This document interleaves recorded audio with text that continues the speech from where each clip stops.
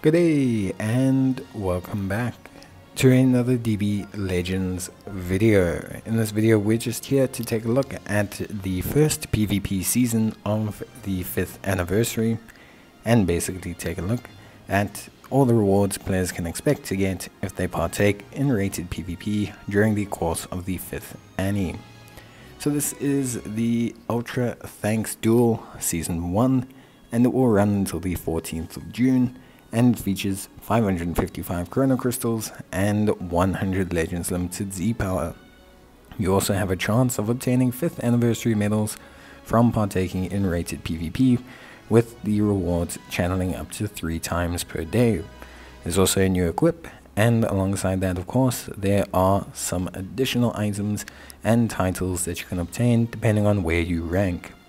Now the Chrono Crystals, 300 of them is actually honestly ranked is locked behind getting to rank 70, so it's actually quite challenging to get all the Chrono Crystals, to be entirely honest with you, but the 5th year anniversary medals and the Legends Limited Z Power are pretty achievable. So if you take a look at the missions, well, when I say achievable I mean for like dedicated players it's very achievable, all of this, but for casual players it's probably a bit easier to just get the Legends Limited Power. So in terms of the missions, they're very simple. To get the Legends Limited Power you have to play 30 rated matches, which some people do in a single day, and to get the Chrono Crystals you have to do all of that alongside also getting yourself to rank 70, which is the highest rank you can obtain before entering the top tier of Legends PvP.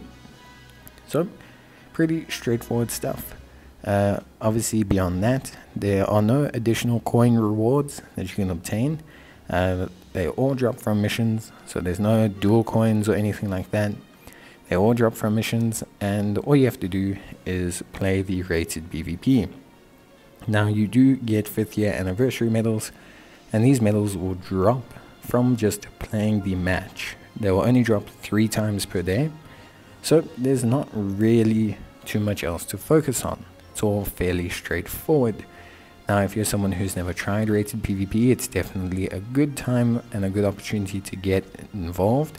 There's plenty of great rewards just from participating. You don't even have to win a lot, and you can get your hands on some really good prizes, which I think will help your account. So if you've ever been too scared to get into rated PvP, or you're a new player, don't be too alarmed. It's definitely a good time to get involved.